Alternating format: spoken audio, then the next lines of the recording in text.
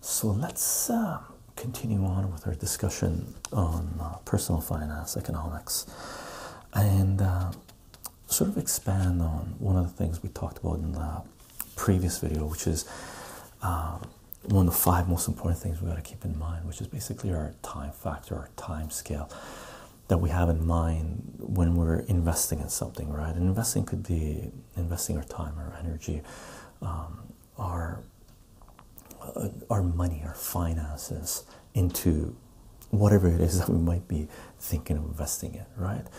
And to get a appreciation of how this works, what we have to keep in mind, let's throw this on a Cartesian coordinate system. Let's throw this on a graph, Cartesian coordinate system. Let's throw this on a graph and get a good visual of this, right? And in mathematics, that's what we end up doing. When we're graphing something, we have different types of graphs, right? So let's bring that paper and our little thing here, right? So one thing we do in mathematics to be able to understand different types of system, what we do is we put them on a graph, right? Because that gives us a visual. That gives us, when we graph something, we're able to take a look at a whole bunch of different variables in one shot, in one screen, right? So we get to see what the trend is for a certain type of system, what some of the more important factors, important variables might be in that system, right? So let's create a graph and get a visual of what it really means when we have to keep our time frame in mind whenever, before we decide to invest in something, okay? Let's throw this on an X and Y axis. So let's draw this here. That's our y-axis. That's our x-axis, right? And we're not going to go negatives because we're going to assume whatever we're investing in is going to increase in value, and we're not going back in time, right? And whenever we're investing in something, usually there's time involved, right? Very few cases I can think about where time is not involved, but usually there's time involved. And just before we get into this, there's just to have a full appreciation of how to read this graph.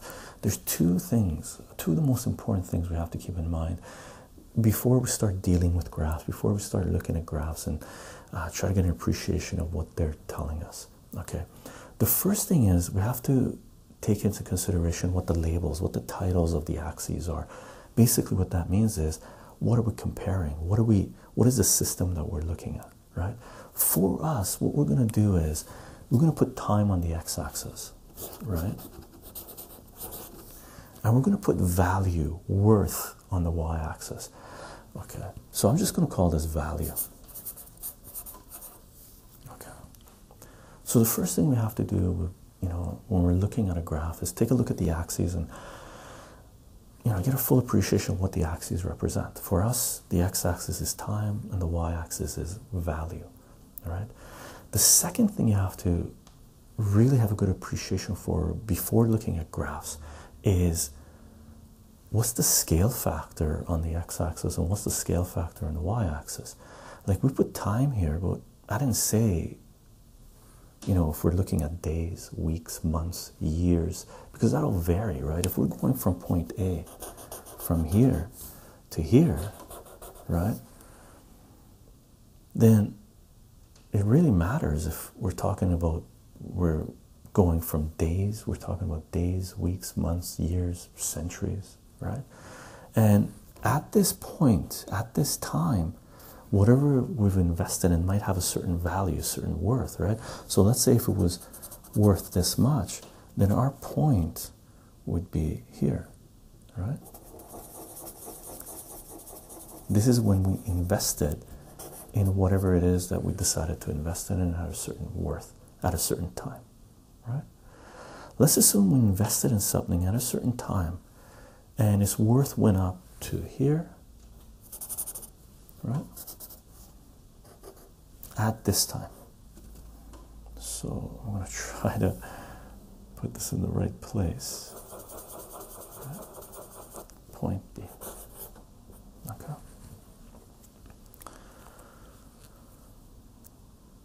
That's a very simple visual that we can have, right? That's a good starting point anyway. So let's assume we invested in something at a certain time, it has a certain worth, and down the road we sold that thing and it was worth this much, and we made whatever the gain is here, right? Like if our scale factor is linear, right? If this represents $100, right? This amount, then this would be another 100, that's 200, 300, 380 bucks, right? So if this was $100 here, we bought something at $100, we sold it here at $380, we made $280 profit. That's not bad. That's pretty good, depending on the time frame, right? If this was 100 years, it's not that great, right? We talked a little bit about this when we were talking about the mathematics of economics, right? If you have a certain rate of growth, right, at a certain percent, if you're growing, if you're not growing at all, $100 here is $100 here, and there's inflation, and inflation at different percentages will end you at different locations. That means $100 at this time, 100 years from now, would be equivalent to $380 and stuff like this. We talked a fair bit about this, what that means, right? So hopefully this isn't centuries. If you invest $100 of some kind of currency, fiat currency, and you got back at $380, because that's not very much if you take the rate of inflation into consideration, right? Now this type of situation in mathematics is called a discrete type of function, discrete type of movement, right? Because we invested at a certain time and the value of that thing was this much at this time, right? It's called discrete because if we wanted to figure out what the value of this was somewhere in between this time and this time, we wouldn't know what it was, because this thing's jumping from this amount to this amount from here to here, right? So if we looked at the time in the middle, we wouldn't know if to go here or here, right? We could guess, estimate it, right? We could say it's the average, right? If it's the average, then what we're talking about is sort of a linear growth, right? We're talking about a line.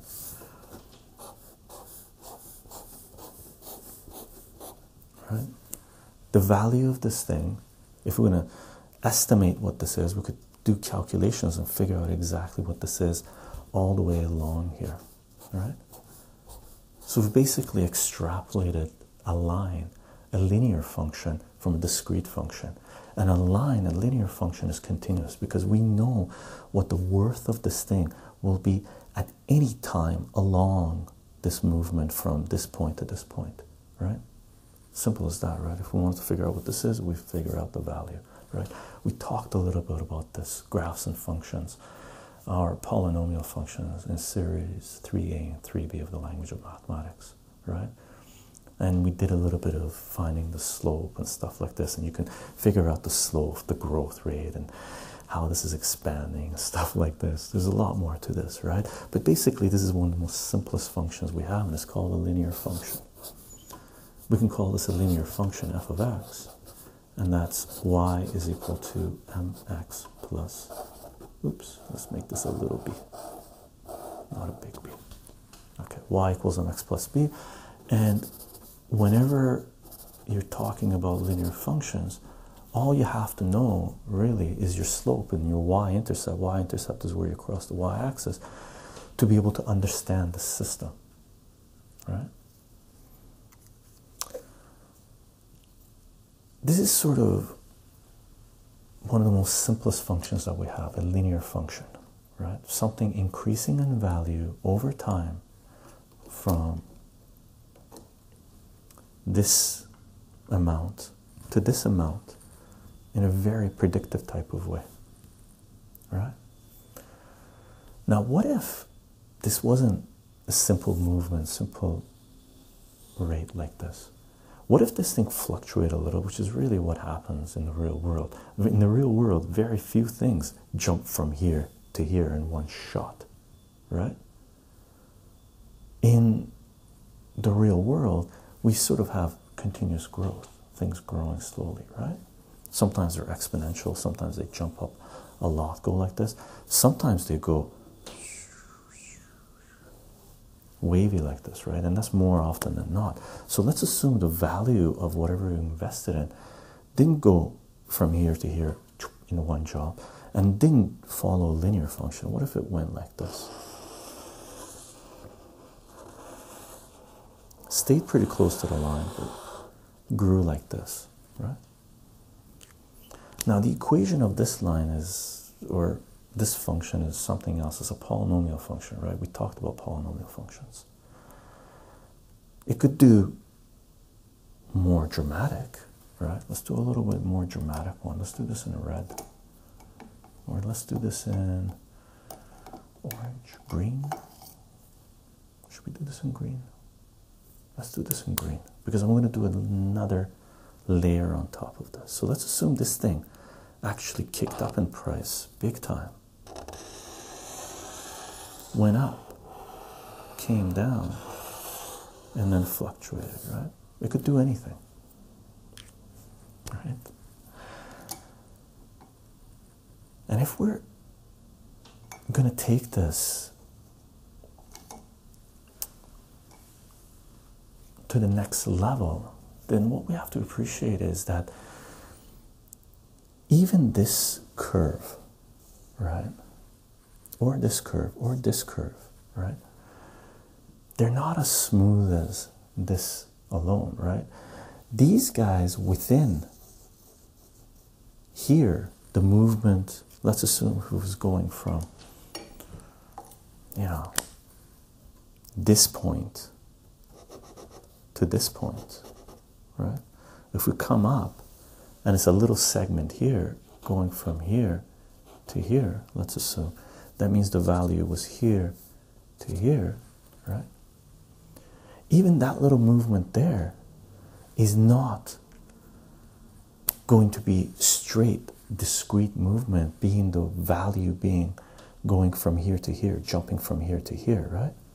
That's also continuous. There's also waves within there, right? Now, one of the things you're going to hear most common, one of the you know, the mantras of investing, especially investing in stocks in the markets in Wall Street, and also in other things as well. There's a saying that says you can't time the market, right? Don't try to time the market. And that's true and false. It's a sort of a, I don't know if the word is dichotomy, is bipolar. It's, you can think about it as true or false, depending on the time frame you have in mind, right? So the saying is don't time the market. But if you didn't time the market and your time frame that you wanted to be invested in was shorter than the amount of time required for investment to increase in value, right? Let's assume you wanted to play this system, play this game as well, right? Let's say the first person someone invested in at this time to this time, and they were getting good returns, and the person that had invested in this gave you a recommendation that, hey, this is something I invested in, this is fantastic, you should invest in this as well, right? And you took a look at this chart, just let's assume it was from just this little segment, right? And you looked at that chart and went, wow, that's a great investment, maybe I should participate in this. And you decided to buy into the system up here, and the value increased a little bit initially but dropped down to here, right? And keep in mind, drops in percentages are a lot heavier than increases, right? If you bought up here and the thing dropped down to here, let's say that was a half, 50% drop, right? That would be a huge hit you took, right? For this person, would still be in the money, right? If you want to think about it like that. So there's a saying, mantra says, you know, don't try to time the market, but that's only true if you really appreciate, really understand your timeline, your time frame, right? If you're only going to be invested in the market for a certain period of time, only this much, then that really matters if you're investing in this time zone or if this time zone, right? That's really important, and that comes into play here when we're talking about the scale factor for time, right? Because if we consider this, let's assume we call this months, right? Months. So if we end up calling this thing, you know, now that we put a time factor of months on our scale, right? And the value here, we could put money, I guess. We could put dollars, right? Dollars. Those are our units, right? So when it comes to the concept of trying to really wrap your head around your timeline, what you have to consider is the units, the period of time that you're deciding to invest in something, right? If we go one layer heavier than this, one layer deeper than this, you know, if we had another graph that we took this graph from, this data might have been coming from another data set, right? Because if we're, for simplicity's sake, let's assume we're investing in the markets in Wall Street, right? In something that is public, where we can take a look at the chart and figure out how long the company's been around and what its growth rate is, right? If we're talking about months, that company has been around longer than months. It might have been around for years or decades, right? So we could, this data set that we're looking at could be a subset of another data set here, which is again time, and this would be value. The value would still be in dollars if we're talking about Wall Street, but the time frame might be in years, right? And the graph that we've taken this from might be a reflection, sort of same type of pattern as one of these motions, right? These curves. So the graph, you know, we might be thinking about investing in this time period when it comes to years for this function, right? So, you know, this was the part we're looking at right now, but this thing might have been part of something bigger, right? Hopefully that's not too small, right? So basically, do we have another color? Should we do this in black still? Oh, let's do this in blue, because we're using the, oh, there's my blue, I put it on the bottom. So what we're looking at here might just be this part of this graph, right? If this was years, we could go beyond this. This could be another graph up here that we took it from, and this could be time again, and this would be value, and the graph might be something else that's growing, and this would have been, you know, let's assume it was this part of this graph. It was a smaller part, right?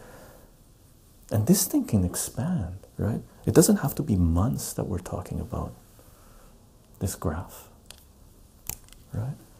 Maybe we want, here, let's do this in pink, I guess. Let's take the pink one, right? Or should we take the green one? Let's take the green one. Let's be consistent with this. Let's take the green one. Let's assume we're going to take this part, right? That's what we want to look at. That's the time frame we want to invest in. And this might be just a few days, if this is months, right? Or a few weeks, right? So we could take this, right? That data set and create a more micro, you know, zoom into it, right? And the movement from here to there, should we do this in green? No, let's do this in black stuff. The movement from there to there, from A to B, might be, you know, might be doing this itself, right? And what we could do is take this even further, take another section. And if this was days, our time frame was in days, right?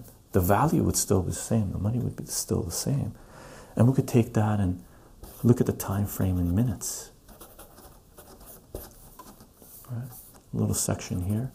Maybe the value from here just stayed stagnant, went up and down and came down, right? We could take this, part of this, right? Expand it and start playing these fluctuations, right? Playing these time differences when we're investing in something, right? But this one would be going down in value, right? I hope that's not too messy, because this is really important. There are certain systems that we have, right, where you can play every level here, right? Wall Street is one of them, right? There are very few things you can invest in where, you know, if this was in minutes, the lowest part here would be seconds or microseconds, right? There are very, very few things you can invest in the real world where you're expecting to make profits, right? Or you're gambling. They involved seconds or minutes, days, maybe, right? That's a pretty short period of time to try to make a gain, right? If you're talking about months, that's more common. Years, more common, right? Decades, maybe less common, right? So there's different levels that you have to consider, different time frames that you have to consider. So that's what it really means to take into account the time frame that you're investing in, right? Keep your timeline in mind. If, you know, on average, and we talked a little bit about this, sort of planted seeds in a previous ASMR math video where we took a look at this, and we talked about how the perception of time may vary with age, right? Because the younger you are, for example, a 15-year-old, 1 year for a 15-year-old is a huge percentage of the time, the experience they've had, right? 1 year for a 90-year-old may not seem that long because they've lived 90 years, right? So it's a smaller percentage of the experience they've had, right? So we talked a little bit about how the perception of time varies with age, and this is sort of the same concept, how the perception of time is varying depending on your units, on your x-axis, on the time frame you have in mind, right? And if we're talking about months, which is pretty common, or years, if we're investing in something over a few months or over a few years, then hopefully we're okay with our investment, you know, increasing in value from there to there, right? Maybe our business growing this much, or our community growing, you know, this percentage, or the amount of food we're able to produce in our farm this much, or the value monetary wise of whatever it is that we've bought. May it be art, right? Art is one of the best places you could have invested, or anyone could have invested their money in over the last few decades and centuries, right? Art has increased in value exponentially, right? So whatever it is you're thinking about investing in, keep in mind your time frame you have in mind. If you keep that in mind, then it's really important to time the market, right? Because if your time frame is only this much, only in weeks, and you buy something here and it decreases in value here, and you're not around to see it increase in value there, then that was a bad investment, right? Now, one other thing you should keep in mind is the different time frame that you have in mind to do your investment will decide what the game is that you're going to play, what the system is that you're going to participate in, right? That's really important to really appreciate the variables in play, right? Because in the same period that we might have in mind, let's say we're talking about months, right? We've invested in a few months at month here, and after a few months our investment we're going to sell here, right? So if this was $100, let's put some numbers here. If this was $100 and this was $380, okay, then we've made $280 profit. But if you're able to function at a short time period, if you have a more frequent trading, buying and selling,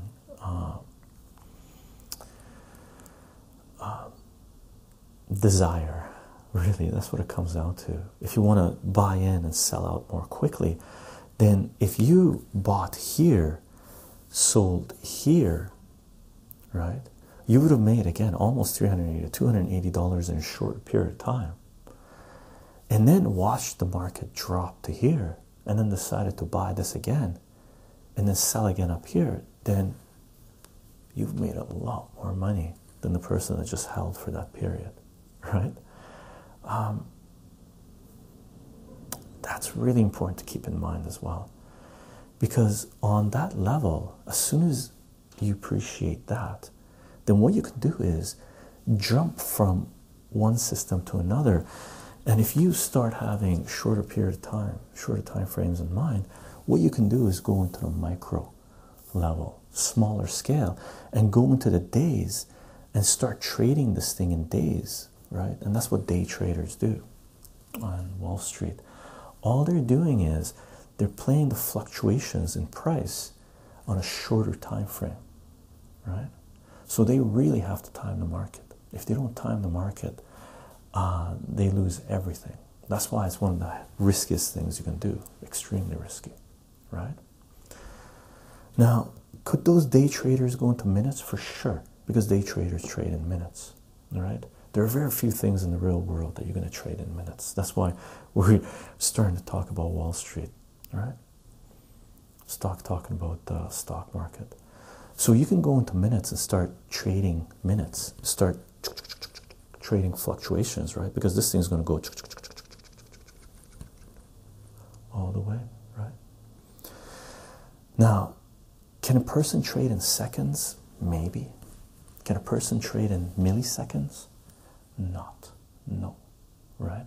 And for the stock market, for Wall Street, there are trades being done in milliseconds, but they're programs that are doing that trading, right? It's automated, right? There are programs still doing trading in minutes, days, months, years, decades. I doubt it. Years, they're just basically stop gaps and whatnot placed in. There's certain simpler functions where they, you know, they have sort of pointers, locations where they've decided to sell no matter what else the company is doing, right? Because their time frame is, you know, they had decided to buy in at a certain time and sell at a certain price, right? So you can decide the time frame you want to be in the market might jump between one variable to another variable, right? You might say you want to buy in at this time and you're willing to sell at this price, all right? If that's the case, then you didn't have to hold on to this timeline to sell at that price. You could have bought at this time and sold at that price and stayed in the markets for a shorter period of time and been more liquid. So again, sort of emphasizes the point that you really have to keep your time frame that you want to stay in the markets in mind. Okay. Now, just before we move on from this topic, okay, from the time scale, your timeline that you have to keep in mind. As we mentioned, there's you know, there's games being played at all levels, right? As human beings, we have a certain lifespan, right? So we're, you know, might be doing things, you know, most of us won't be trading in minutes. Some of us may be buying things and selling them the next day, right? Investing. Some of us might be investing days in a project to have returns in months or in years, right? You might spend a certain short periods of time in a relationship, right?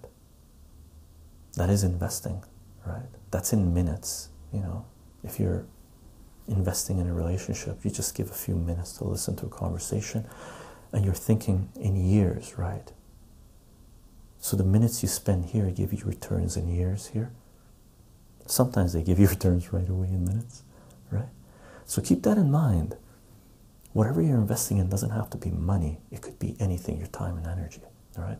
The other thing we have to keep in mind is there are different systems at play here, and there's different entities, different people involved in different levels of this trading game, of this economic system, of these visuals, right?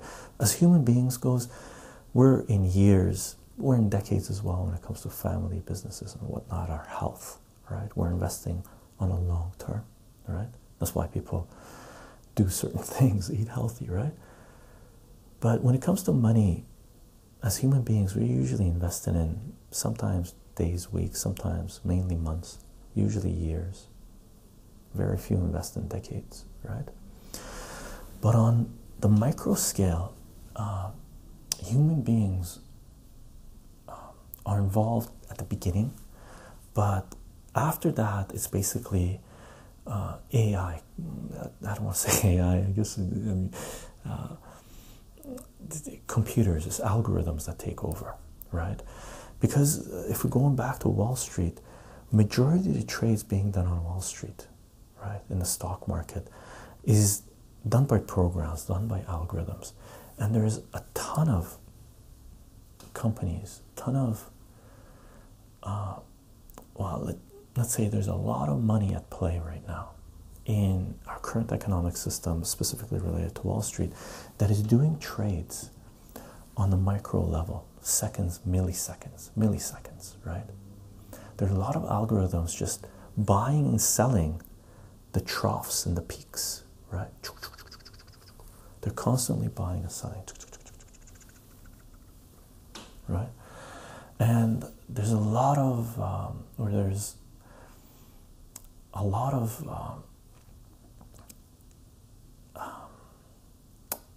shifts taking place because the people behind these algorithms, the ones who can come up with the best algorithms, take into account more accurate variables, where their algorithms are more precise based on the system that they're trading. The better algorithms end up making more profits, and the quicker the transaction, the quicker the time frame, right? The trades, they have an advantage over people who have a longer delay in their trades, right? So right now, in Wall Street and in the stock market, what's going on? There are algorithms in play which are doing really rapid trading based on good code and based on their access to the trading houses. So if you take this into consideration, then as a human being, as an individual, without that physical advantage, without that monetary advantage, without the algorithms involved, proper code to be able to compete with people, with corporations that are trading on this level, you wouldn't be participating in the system here. You would be making a bad business decision to participate in the system. Now, there's one little thing we'll throw in there, because we will talk about this a lot more in the future, is that this concept where the small scale, small fluctuations that you can follow, that the same types of fluctuations, same types of patterns, because that's what this is sort of pattern, same type of patterns occur on a larger scale as they do in a smaller scale. This is something called fractals in mathematics, right? And fractals are a beautiful concept, and they occur in nature. Ideal fractals, I'm not 100% sure about their programs and stuff can generate that, right? There are minor differences in the real world, minor fluctuations between these things, but the patterns stay the same, right? Fluctuation here, this type of pattern, guaranteed you'll be able to find here, here, here, here, here at some point, right? They do exist, right? So this is something in mathematics that comes up in a pure mathematical sense would be fractals.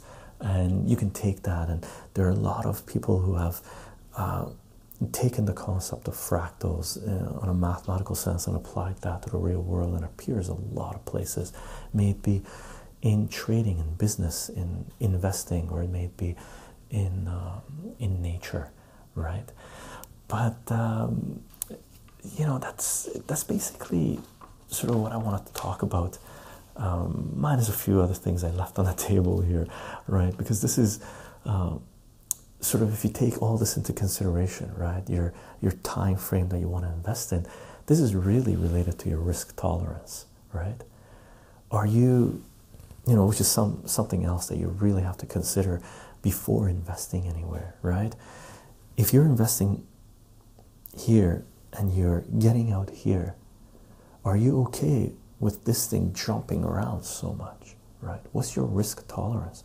Are you okay with investing here, let's say, and still pulling out here where you have gains? And are you okay with losing a little bit here? Are you okay with that drop in price? Will your risk tolerance be able to handle that, right? And that's something you have to really consider.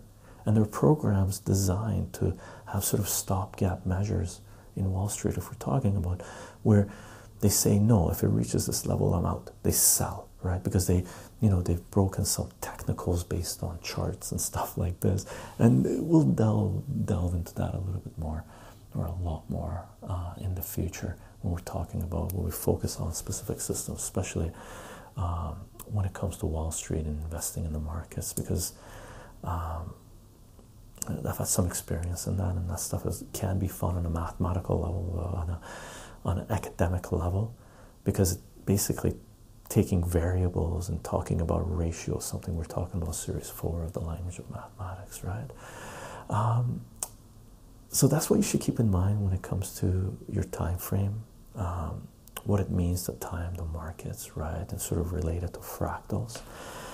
Now, what I want to do in the next little discussion is expand on what goes on here, right, on the micro level when it comes to something else really important that we have to keep in mind when it comes to personal finance, investing, and the markets, which is basically what's going on here and a little bit higher, and this is creeping into higher timelines, right? And that's basically computers and automation and programs and algorithms and software technology, right? Because what's going on right now, I've mentioned before, and I'll continue to mention it, and we're going to hit up each one separately, but one of the main things in play right now when it comes to our current economic system, something that we all have to consider, keep in mind when it comes to our personal finances, really this is extremely important and related to jobs, is basically the role of technology, the role of automation in our current economic system.